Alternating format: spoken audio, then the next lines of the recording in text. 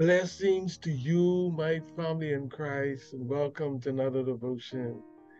As we bring this first week of this 10th month, October, the fourth quarter of this year, as we bring it to a close, we declare hope thou in God.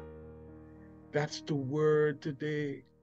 That's the word for this quarter, this month. We must hope thou in God. That's our song as believers.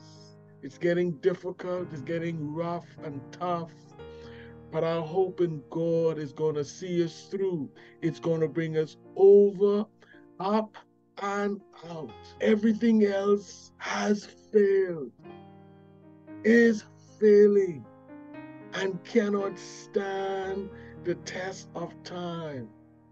Only God and His Word has enduring power, everlasting life. Hence, our hope in Him will keep us from falling, and He will present us faultless before the presence of His glory with exceeding joy. He is the only wise God. That's why we hope in Him. No one else is wiser than our God. He is the only wise God.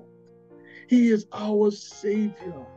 And He ought to have glory and honor and majesty and dominion and power bestowed to Him forever and ever. That's why we hope in Him, because of who He is and what He is doing on our behalf. Sometimes hope is hard to find, especially when things are not going well, in sickness, in bereavement, in difficult times. Sometimes hope seems distant, but today it's declaration. What we say comes to pass. Yes, there is power in the tongue. There's life and death in the tongue. And if we declare hope in God, God hears, God responds, and He comes quickly to our refuge and our relief. David in Psalm 42, while fleeing persecution from Absalom, found himself in a hopeless situation. Yes, he was away from the temple. He could not enter to worship in the house of God. That got to him. He was down and out. And sometimes we get like that. Things ain't going as used to. We are in difficult times. People are not treating us fairly. Family, friends, loved ones, even co-workers. It's difficult. But even in the midst of that, God is there. He's not limited to our situations and our circumstance. And so if we declare, like David did in Psalm 42, hope will live and give life to us. David remembered how God delivered Israel, the people of God who was in bondage.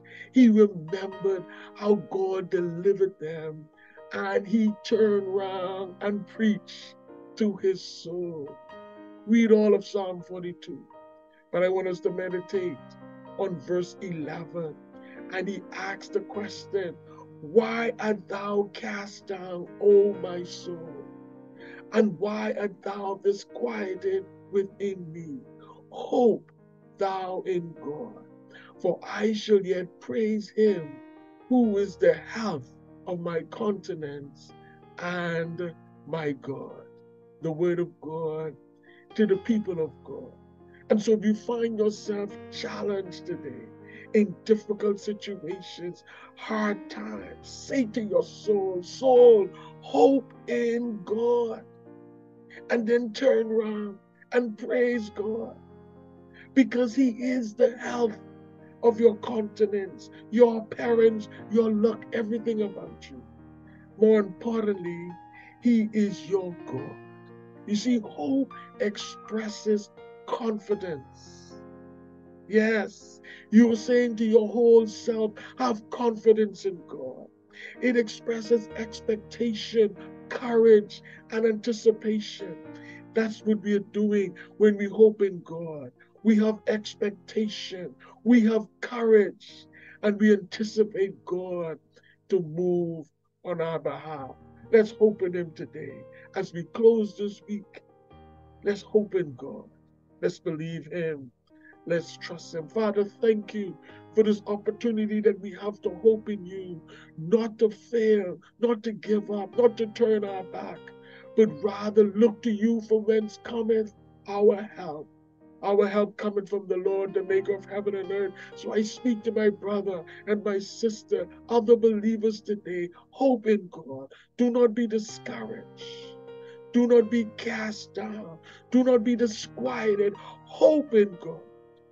As the deer pants for the water brooks, God, we pant after you. Our soul long for you, to see you, to hold you, to be in your presence. And we know you are everywhere.